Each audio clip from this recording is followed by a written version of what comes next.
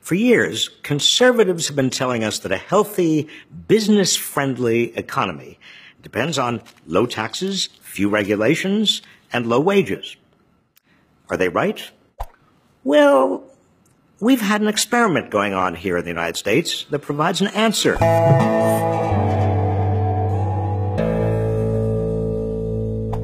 At the one end of the scale are Kansas and Texas, with among the nation's lowest taxes, least regulations, and lowest wages. At the other end is California, featuring among the nation's highest taxes, especially on the wealthy, lots of regulations, particularly when it comes to the environment, and high wages. So according to conservative doctrine, Kansas and Texas ought to be booming, and California ought to be in the pits. Actually, it's just the opposite.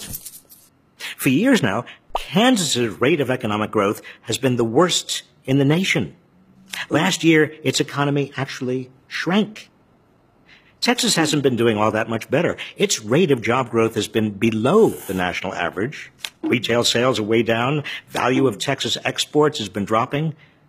But what about so-called overtaxed, overregulated, high-wage California? California leads the nation in the rate of economic growth, more than twice the national average. In other words, conservatives have it exactly backwards. So why are Kansas and Texas doing so badly and California doing so well? Because taxes enable states to invest in their people, their education and skill training, great research universities that spawn new industries and attract talented innovators and inventors worldwide, and modern infrastructure. That's why California is the world center of high-tech, entertainment, and venture capital. Kansas and Texas haven't been investing nearly to the same extent. California also provides services to a diverse population, including many who are attracted to California because of its opportunities. And California's regulations protect the public health and the state's natural beauty, which also draws people to the state, including talented people who could settle anywhere. Wages are high in California because the economy is growing so fast, employers have to pay more for workers. And that's not a bad thing. After all, the goal isn't just growth. It's a high standard of living.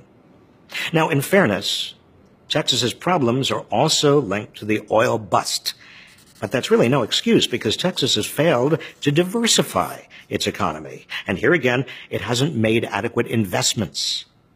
Now, California is far from perfect. The housing shortage has been driving rents and home prices into the stratosphere, and roads are clogged. Much more needs to be done. But overall, the contrast is clear. Economic success depends on tax revenues that go into public investments and regulations that protect the environment and public health. And true economic success results in high wages. So the next time you hear a conservative say, low taxes, few regulations, and low wages are the keys to economic, business-friendly success, just remember Kansas, Texas, and California. The conservative formula is wrong.